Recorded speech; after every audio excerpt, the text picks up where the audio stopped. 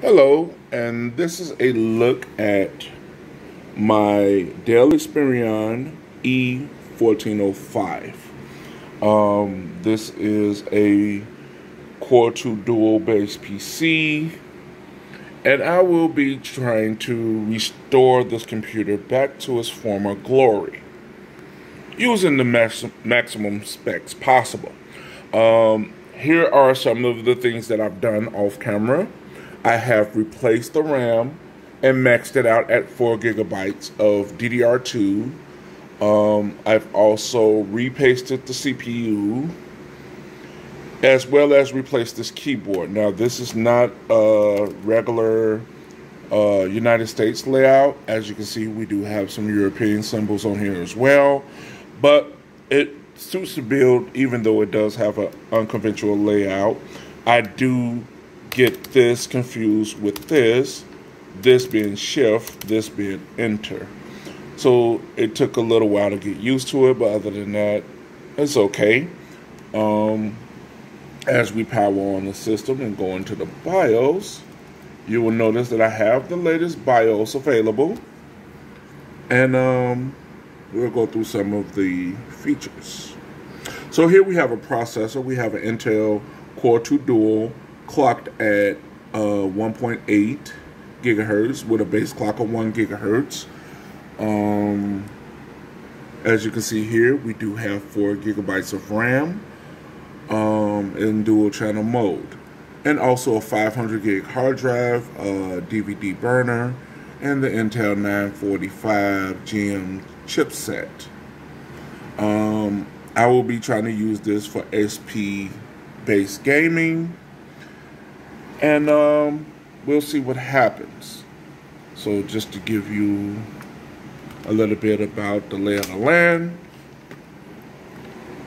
on the left side we have the DVD burner, 2 USB 2.0, 56K modem, as well as an Ethernet port. We have VGA.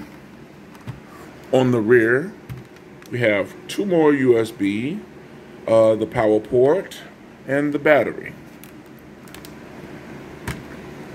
Now, on the right side, we have some ventilation as video, which looks like 1394, and microphone in and out, SD card, and PC card slot.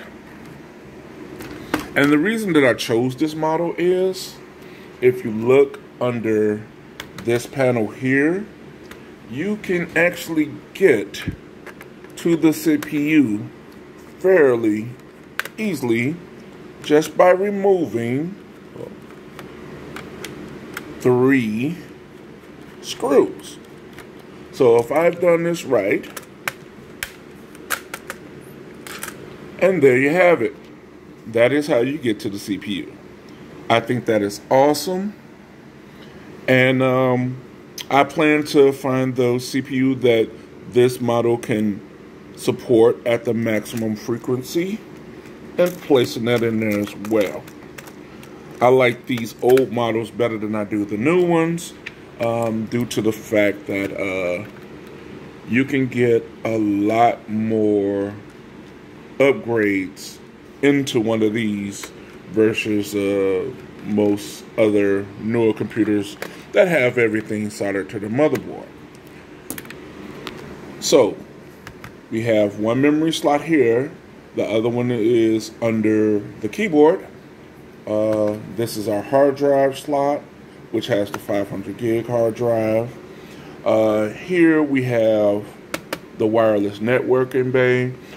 Still trying to find the actual Bluetooth card that slots in there as well. So, if you look at the top, you can see that there's a few scratches, but other than that, it's pretty good. The hinge is very tight, as you can see, and we have the dedicated media keys that look a little worse for wear on here. So for this button is the media direct button. Excuse me. And as you can see, it partially works.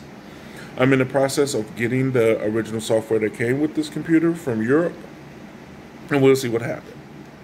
Thanks for watching. Have a great day.